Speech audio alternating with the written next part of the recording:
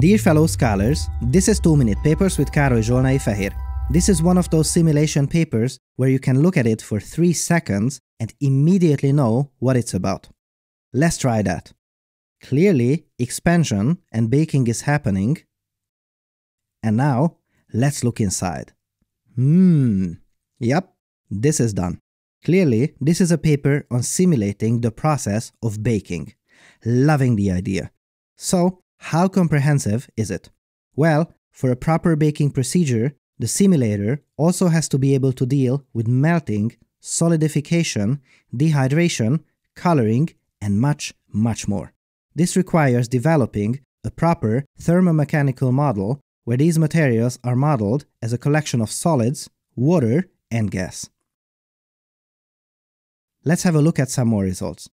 And we have to stop right here because I'd like to tell you that the information density on this deceivingly simple scene is just stunning. In the x-axis, from the left to right, we have a decreasing temperature in the oven, left being the hottest, and the chocolate chip cookies above are simulated with an earlier work from 2014. The ones in the bottom row are made with the new technique. You can see a different kind of shape change as we increase the temperature, if we crank the oven up even more, and look there! Even the chocolate chips are melting. Oh my goodness, what a paper! Talking about information density, you can also see here how these simulated pieces of dough of different viscosities react to different amounts of stress. Viscosity means the amount of resistance against deformation, therefore, as we go up, you can witness this kind of resistance increasing. Here you can see a cross-section of the bread which shows the amount of heat everywhere.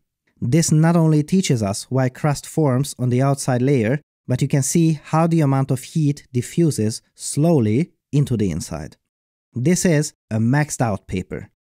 By this, I mean the execution quality is through the roof and the paper is considered done not when it looks alright, but when the idea is being pushed to the limit and the work is as good as it can be without trivial ways to improve it. And the results are absolute witchcraft. Huge congratulations to the authors. In fact, double congratulations because it seems to me that this is only the second paper of Mengyuan Ding, the lead author, and it has been accepted to the SIGGRAPH Asia conference, which is one of the greatest achievements a computer graphics researcher can dream of. A paper of such quality for the second try. Wow!